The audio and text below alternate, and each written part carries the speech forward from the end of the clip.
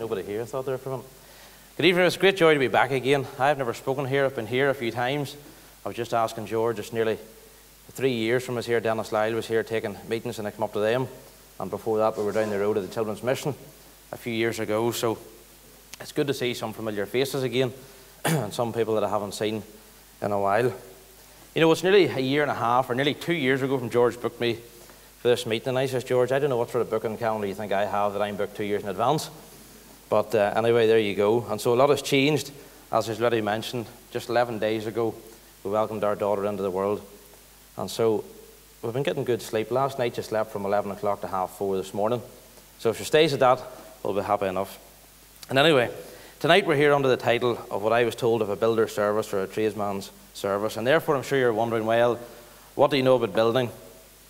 Well, that answer is quite easy. Probably nothing. Up until 2 years ago, I didn't know very much about building. I could tell you plenty of things about concrete, about blocks, about sand, stones, and every other material you wanted to know, but very little about building until I decided to build a house for ourselves when we get married. And I can tell you after that, I want to know absolutely nothing more about building because it was a heartache from start to finish. And so you'll have seen that I'm from Carryduff Building Supplies, and that doesn't really matter. You'll see the lorries on the road, and you'll hear me talking about it if you know me. But that doesn't matter, because tonight I'm here to talk to you not about lorries or about concrete or anything else like that. I'm here to talk to you much more importantly about what we have as a business. And what we have as a business is not important, but what we have as a family in our business is we have Christ. We're all saved, and that means far more than anything else in this world. And so I'm not going to keep you long here tonight.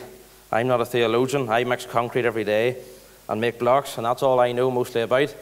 But I'm saved, and I just want to share a few verses with you and a few thoughts on this subject tonight. So if you have your Bible, you can turn with us.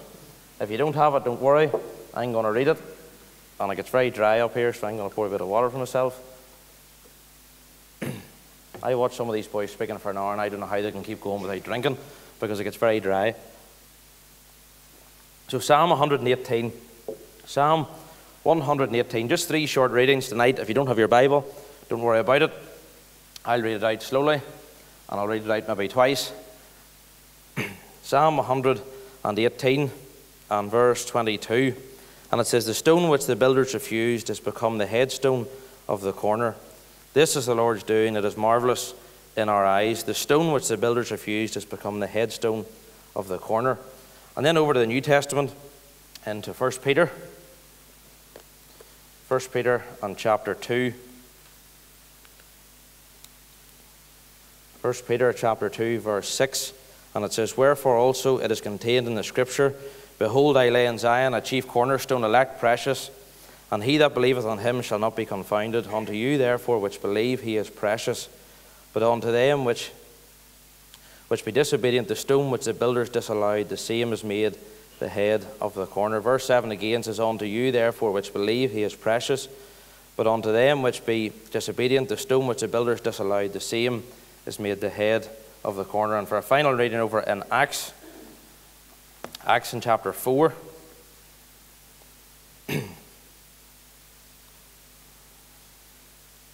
Acts chapter 4 and verse 11, and it says, "This is the stone which was set at naught of you builders, which has become the head of the corner. Neither is there salvation in any other, for there is none other name under heaven given among men whereby we must be saved."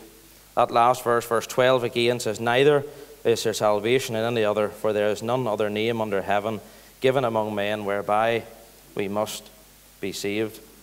You'll notice all these verses have something in common. You'll notice they all talk about the stone which the builders rejected. And so I can hear some of you asking, well, what's this stone referring to? This stone refers to the Lord Jesus Christ. You see, the Lord Jesus Christ was born into this world. We remembered it just a few short weeks ago at Christmas. And I'm sure most of you know that as Jesus' time went on, he was rejected. These verses talk about Jesus being rejected. And indeed, before Jesus went to the cross, he was rejected by the crowd when they yelled to crucify him. He was sentenced to death on a cross. And it's like this: why did he go to the cross? Well, he went to the cross for you and for me. And as the Roman soldiers beat the nails into his hand and into his feet, as they pierced his side, as they pushed the crown of thorns onto his head, he suffered all this for one reason, and one reason only, that we might have our sins forgiven and accept him as your Saviour.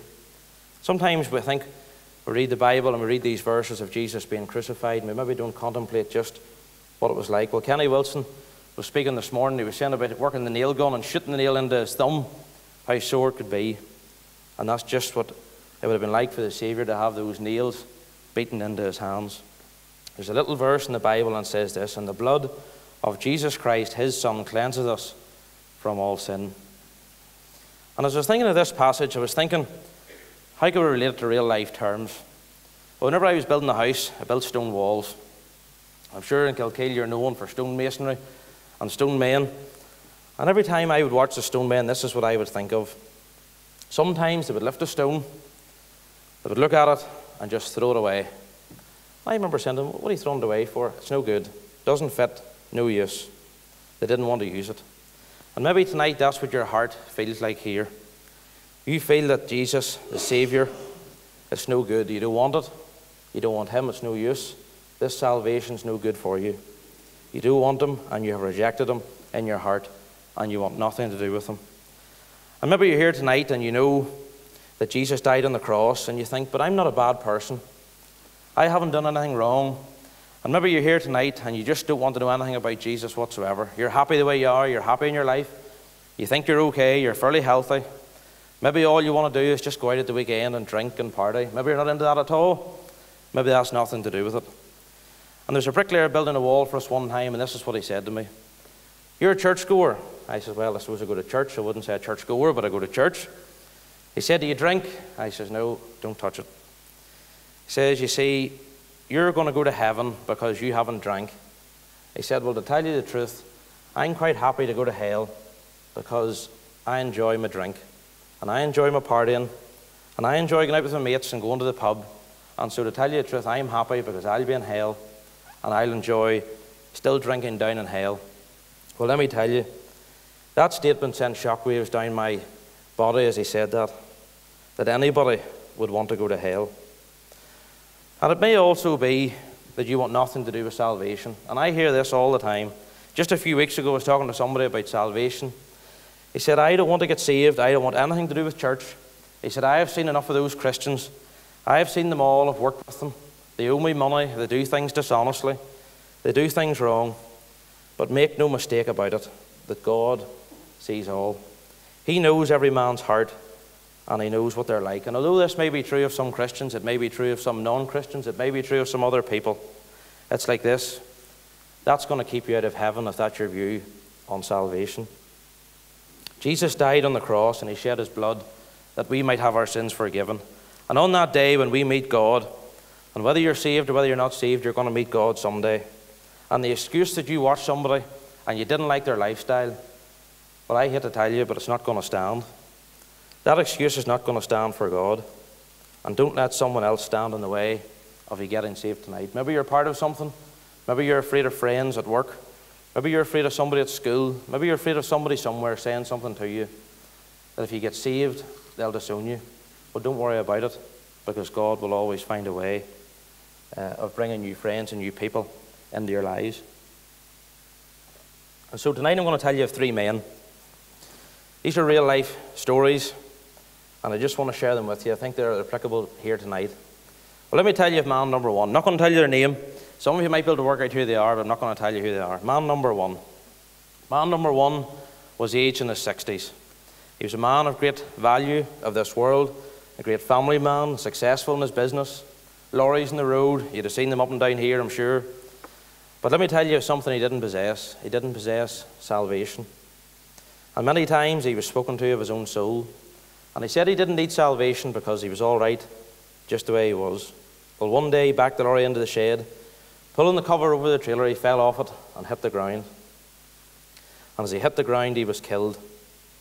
And I'll tell you something more serious than that. He was killed instantly. But if he died as he claimed, the way that he lived, that he wanted nothing to do with Christ, and the reality is this: as he hit the ground, he didn't just leave earth, but he woke up in hell. And the reality of this is very plain, and it's very simple. And I said it wasn't going to be difficult tonight. I just want to be simple and just lay a few truths in front of you. But tonight it's my responsibility to present the gospel truly and faithfully to you. And this word hell maybe sounds a bit severe, and it's not meant as a scare tactic, but if you reject the offer of salvation, then hell is the destination. You see, Christ is rejected, you end up in hell. And so point number 2, we're going to look at Christ considered.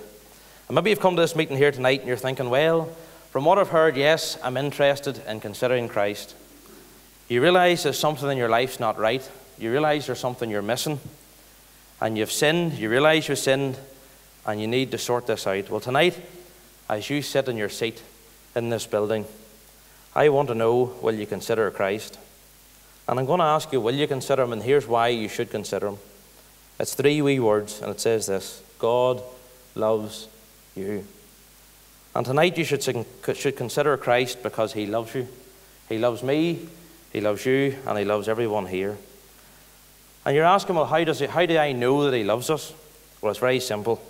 Because he sent his son to die on the cross for you. As I already mentioned, I have a wee daughter of 11 days old. And let me tell you now, I've only had her for 11 days. But if somebody asked me to give her up for anybody else here, and I don't mean any offense to anybody else here, I wouldn't give her up. I wouldn't give her up for anybody here. But Jesus was willing to give his son on the cross for us. And again, as we go back to the stone wall, watching the stone men building the wall, they would lift a stone, and sometimes they would reject it. And that was a picture of us maybe sometimes just rejecting Christ right away. Well, then sometimes we watch the stone men, they would lift the stone, and they would look at it, and they would consider it. They would look at it, is it going to fit? Is it going to work? And so tonight in this meeting, I'm asking, will you consider Christ? As the stone men looked at the stone and considered it, will you take Christ, and will you realize that if you want eternal life, if you want to be in heaven, that the only way is you need to consider Christ? And maybe it's possible here tonight you're thinking, I would like to get saved, but to tell you the truth, I don't want to become a Baptist, or I don't want to be a Presbyterian, or I don't want to be a Brethren, or I don't want to be a Free P, or I don't want to be whatever. Well, that's okay. God isn't concerned with putting a tag on it. He's not concerned with labels or denominations or church. He's not worried if you're Protestant or if you're Catholic. It doesn't matter what you've done. It's very simple at this, that God, you're either saved or you're unsaved. And that's all God will look at. When God looks down, he doesn't look down at us tonight as Baptists. I used to go to the Brethren, so you can actually class me as partly Brethren. I'm married to a Free P, so I don't know where you get that mix. But anyway, when God looks down tonight, he doesn't look down on me as a Baptist.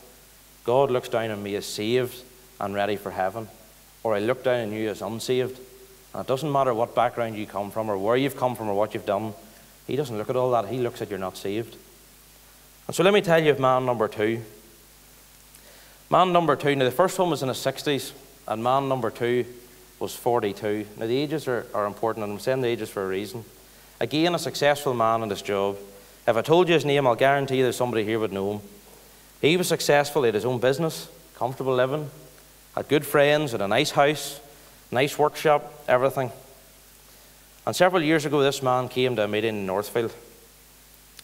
And he left the meeting the first night that he came. He promised his friend he would come, wasn't that interested in coming. He said he'd been to churches whole life, didn't really want to know, wasn't for him, but he decided he'd come to keep a friend happy. And so he left the meeting after the first night, and he was gripped the entire night. He said he'd never heard a gospel message like it. He said he knew he needed to be saved, he needed his sins forgiven, and he needed to get his life sorted. You see, that was the first weekend. It was a Saturday night he came to the meeting. It was the first weekend, he said, in nearly 20 years that he'd been sober. It was the first weekend that he had spent it with Christian people and in Christian company. And he said he had never seen the like of it. And so that was the first week of the meetings. The second week he promised he'd come back again. And we thought he wasn't going to come back until the last night he came back to the meeting again. And again he said, I need to speak to the preacher. I need to get this matter of salvation sorted. I need to get these things sorted out. I need to get my life sorted for eternity. And so we come back again and we talked to him different times. Different ones spoke to him one-to-one. And he said, I need to get saved. I've watched maybe 10 of us in the house. He said, I've watched all of you and I have never seen a happiness amongst you. And we were just sitting in somebody's house talking. Weren't doing anything special. He said, I didn't realize you couldn't be happy unless you had drink. And so 2 weeks after Northfield, he decided, no, He was considering Christ, but he would ponder upon it. He got a Bible. He would think about it.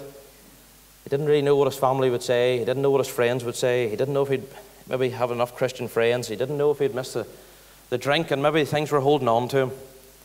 And so he said no. He was nearly speaking to the preacher, and he said, no, I'll leave it, and I'll go home. Well, 2 weeks after Northfield, just 2 weeks, on a Sunday night, I got a phone call to say that morning he'd been found dead in his bed, suffering a massive heart attack. And as far as we know, that man never accepted Christ as his Saviour. You see, he died considering Christ. Man number one died rejecting Christ, and man number two died considering Christ. And then we move on to number three, Christ accepted. And the verses we read at the start all have the same phrase in them. The stone which the builders refused has become the head of the corner. You see, at the first the stone was rejected by the builders. It was thrown away. And then I looked at this phrase and I thought, I wonder what this means, the head of the corner. So I looked it up, and at first it seemed to be that it was the stone laid at the very bottom corner of the foundation. That was just one view, and then I read a whole lot of reviews, and I sort of went with this one because it seemed to be the one that was the most popular. It said, the headstone of the corner is the stone that is put in the top to hold the two walls that are joined together. It's where the two walls meet, the chief cornerstone joins them. And you see, and as I got thinking about that, I thought, well, if we're not saved, we're here, and if God's here, there's a gap between us. And how do we bridge that gap? You see, it's the same as the gap between heaven and hell. If we're not saved and we're heading for hell, and we want to be saved and heading for heaven, well, how do we bridge that gap? Well, there's only one thing to bridge it. And if I had the PowerPoint here tonight, I could show you. We show this to the children. It shows you one side of a mountain. Maybe you've seen it. It shows you another. And the cross is laid between the two. And man's free to walk from darkness into light, from not being saved to being saved. And the only choice we have tonight, if we want to be in heaven, is to accept Jesus Christ as our Saviour. The verse we read at the start says this, and it's important. It says, neither is there salvation in any other, for there is none other name under heaven given among men whereby we must be saved. And you see, again, going back to the stonemasons, as I would stand and watch them, the first time they threw the stone away, they didn't want to know. The second time they would lift the stone, they would look at it, and they would consider it, and they would fit it in, and it would work perfect, and as it was accepted. You see, is that like us tonight? Maybe tonight you've rejected Christ and you've hardened your heart.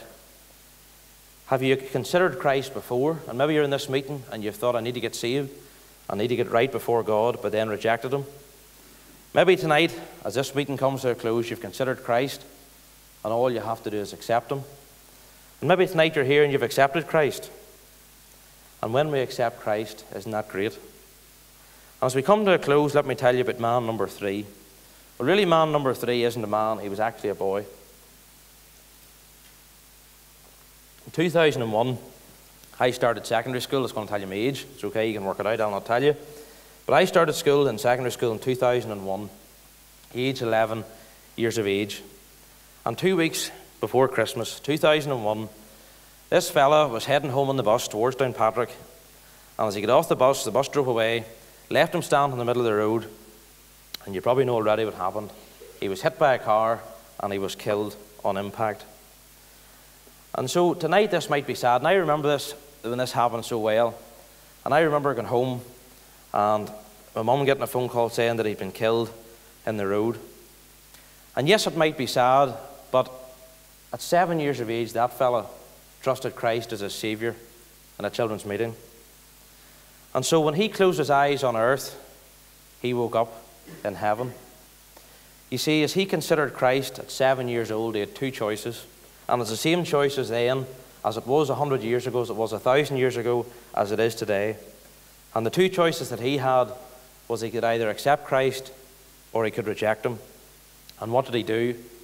Well, as this verse says, he made Christ the chief cornerstone of his life and accepted Him for salvation. He accepted Jesus Christ as his Saviour. And it was great just in the prayer meeting tonight to hear of a wee girl, I think it was, got saved just on Thursday night, is that right? On Thursday night getting saved in the meeting. And there's no greater joy than leading a child to Christ. And there's no greater joy than an older person coming to Christ. And there's no greater joy than a senior citizen coming to Christ. I heard of one recently, they got saved 2 hours just before they died. It doesn't matter when you get saved, as long as you get saved. But the problem is, we don't know when Christ is going to take us home. You could walk out that door tonight, and you could be killed before you'd even get out through the gates. I remember a youth weekend a few years ago, there was a fella going home, I think it was from Manalong, get killed on the road. And you see, like that stone that was rejected by the builders, what God has to offer may seem unpopular today. Many will not accept repentance of sins and complete lordship of Jesus Christ in our lives, but this is the only choice that we have if we want to have genuine salvation from our sins. And we must realize that the rejection of Jesus Christ does not make us free from God's judgment. Rather, our own rejection will be based on God's judgment and punishment. Don't think tonight because you're not saved that you're going to escape meeting God, because you're going to meet God no matter what happens. And as surely as those who choose God will receive eternal life, those who reject Him will be judged to destruction. But let's make one thing clear. Both are guaranteed to receive the consequences of your choice. No matter what way you leave this place tonight, whether accepting or rejecting, you have a consequence of your decision. So tonight as you leave, you have three choices. You can be like the builders, and you can be like man number one. The builders rejected the stone. Man number one left this earth rejecting Jesus Christ as his Lord and his Saviour. And you can leave here like man number two left the meetings in Northfield that Sunday night. And you consider Christ, and you can consider Christ the whole way home. That fella considered Christ the whole way home and for 2 weeks after, until he died. But the problem with leaving here considering is you're not guaranteed one single minute. You might make it home. You might make it the whole way through this year. You might not even make it until this night's over. And so if you walk out that door, you may be considering Him, but at the same time, you've been offered salvation and you're rejecting it. Or what about leaving here like man number three? As he stepped off the bus that day, he didn't realize that he was about to leave this earth. And he didn't realize that he was about to be plunged straight into eternity. But the thing was this: he had accepted Christ as his Saviour. He had his sins forgiven, and his salvation was sorted out for all eternity. And I pray as you walk out this door tonight and you leave for home that you will be accepting Christ. If you're sitting here now and you're considering Him before the end of the meeting, it would be great if you could accept Him. As we close, I want you to forget about rejecting Him. I want you to forget about all the things that's gone through your mind, all these what ifs and all these buts. If I get saved, if you accept Him, you will leave here with your eternal destiny secured. But if you reject Him, your eternal destiny is secured also, but it's secured in hell. If you leave here accepting Him, your destiny is secure for heaven. Your sins are forgiven. And as that verse at the back says, redemption through His blood, your sins are covered by the blood of Jesus Christ, with a place guaranteed in heaven. And so tonight, I don't know what you came here expecting.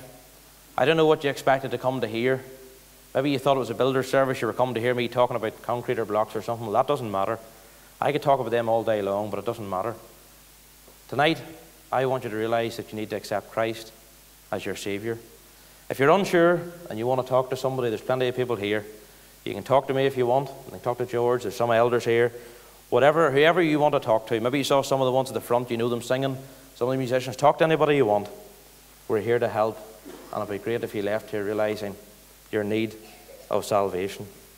We can't save you. There's nothing we can do to save you. We can point you in the right direction. And we can help you. And we're glad and we'll be happy to do that. So thank you for listening. I promised George I wouldn't go over the time, and I finished about 4 minutes or 3 minutes early. And so we're going to sing a hymn. It's on the board, 200.